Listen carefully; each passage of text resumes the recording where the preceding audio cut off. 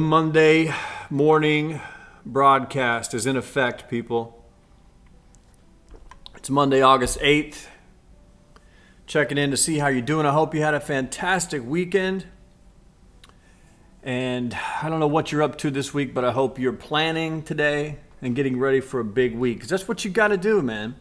It's one thing to live life carefree and you only live once and, whatever happens, happens. But if you want to actually accomplish something, maybe put a few shekels in the bank to have for later, you might consider planning your week before it starts. Monday's a great time to do that. Some people prefer to do it on Sunday night. That way they can wake up Monday morning and be ready to go.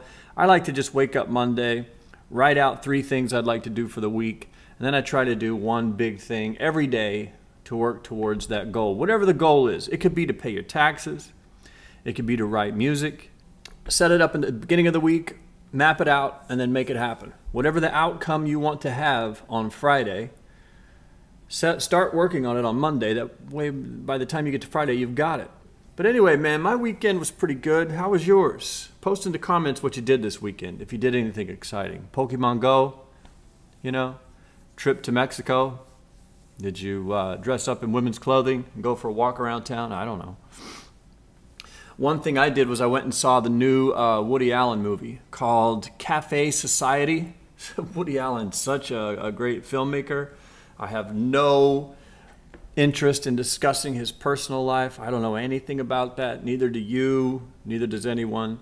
His movie making. His movies are amazing, though. And what gets me is he always uses the same old school jazz music.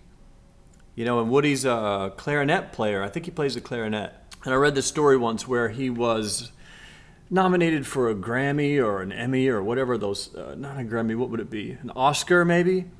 Probably an Oscar. And instead of going to the award show and accepting his trophy, he was at a little jazz club somewhere in New York or LA playing a set of jazz music with his band that he's had for 40 years. Pretty interesting. But the movie was great. It's called Cafe Society. And it was really, really good. Who's the dude? Jesse Eisenberg's in it, and Steve Carell's in it. I'm a big Michael Scott fan from The Office. Steve Carell, to me, is one of the funnier people on earth. And it was a great flick, man. Steve Carell played an older, very wealthy LA hotshot entertainment business guy. And Jesse Eisenberg, who I still, every time I see him, I say, Mark Zuckerberg. Jesse was this young up-and-comer guy, his nephew, Steve Carell's nephew. And it goes through their relationship and Jesse's trip to LA and meeting girls and falling in love. But what I liked the most was the ending. Woody Allen ends his movie so fantastically that I actually, when it came to the ending, when the ending happened, I said to myself, kind of out loud, I whispered, "Oh my God." And I just had this big smile on my face. I won't give it away. You'll have to see it. But he just does a really good job at ending things. A lot of movies, the intro is terrible, then the movie's kind of good, and then they end it really badly. But anyway, the new Woody Allen movie, Cafe Society, is great. Check it out. That's the first thing. Number 2, I woke up this morning, and this is just some cautionary advice. I woke up this morning and I saw the news that there may be an announcement today, August 8th, about a third-party candidate for the presidential election coming up in 100 days or whatever. I saw it on Twitter. Some new guy with some Republican backing. The people that hate Donald Trump are trying to maybe throw this guy in the ring to offset Donald Trump's chances. Anyway, I went down this rabbit hole. I started reading articles about who the guy is. Then I started reading comments and all the arguments. And then I started reading just all this crap. And I had to snap myself out of it. And so I'm going to pre-warn you here. Don't read any of it. Don't worry about any of it. The news for the presidential election is a joke. It changes every day. Every day Donald Trump's in trouble. Or every day Donald Trump's doing really well, or every day Hillary Trump's going to prison, or every day she'll have no charges. It's like some of the best investment advice I ever got was don't pay attention to the day-to-day results. When you invest in the stock market, index funds or whatever, there'll be lots of changes over time. And people lose money in the stock market because when things are up, they feel great. But when things crash, they sell everything they have. They get terrified. And when it's low, they sell everything. And then when things pick up, they're like, damn, I should have stayed in. And they rebuy when it's high. The point is, they react on a day-to-day basis. And it changes every day. But over the long term, those daily changes don't really matter. If you put your money in here, the thing goes like this. But over time, God willing, it always goes up. And the only way to lose money is to sell it when things fall apart, when the stocks are low. And it's the same with the news cycle. Like, you can get wrapped up in the day-to-day news coverage about the presidential election if you want to, if you need something to do and you feel like being stressed out and having more anxiety and not getting enough sleep at night and feeling like shit all the time.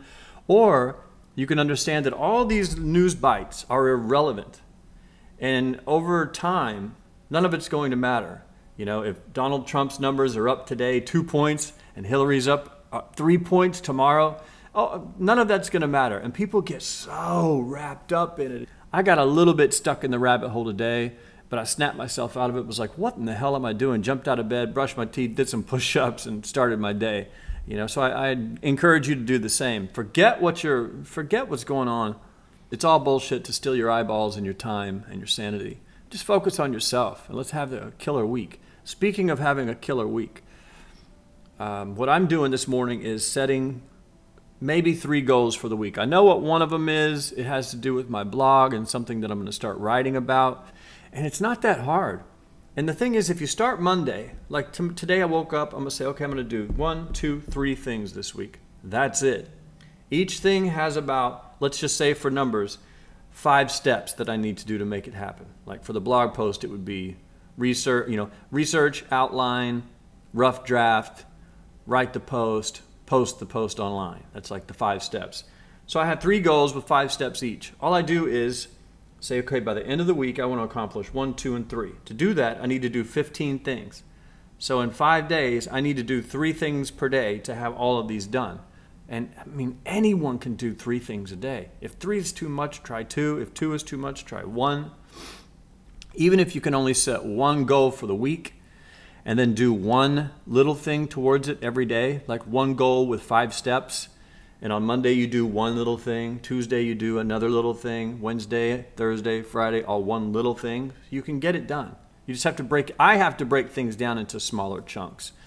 Because stuff like going to the doctor, it'll take me 10 years to actually go to the doctor unless I write it down as a goal and do the 5 steps of how I need to get there. Like number 1, call and set an appointment. Number 2, put it to the calendar. Number 3, go to the appointment. Number 4, whatever it is. I have to convince myself with these simple steps to do just about anything. If not, I'll put it off for, 2, 3, 5, 7, 8, 9, 10 years. Start your week off right. It's Monday. Today, if you're watching this live or when it's initially posted, August 8th, 2016, write down 1 to 3 things you want to get done this week. Write down the steps you need to do to get there, and then do 1 thing a day. If you're feeling really great, do 3 things a day. You'll be on fire. That'll put you ahead of 90% of the rest of the people on planet Earth who just wake up, roll out of bed, make a bowl of Lucky Charms and have a donut, go to work, sleep at their desk, go to happy hour and get drunk, and then go home, wake up and do it all again. If you're setting goals on a weekly basis, you'll blow everyone else's progress out of the water. I know because I did it myself and it happened to me. So that's all I can tell you, man. That's my experience. I hope you're doing well. Let's kick off the week right with a little rock music, do some push-ups, do some jumping jacks, go to the gym, have some coffee, drink a Monster. Hell, have a 5-hour energy if you need to. Whatever it takes, man. Let me know what you're up to in the comments. Set a goal for the week and post it below if you feel like it. Or if you're struggling to come up with how to pull off what you want to do, post that in the comments and we'll help you. Be sure to like the video, subscribe if you want to hear more of this stuff. And as always, I will see you, boom, in the future.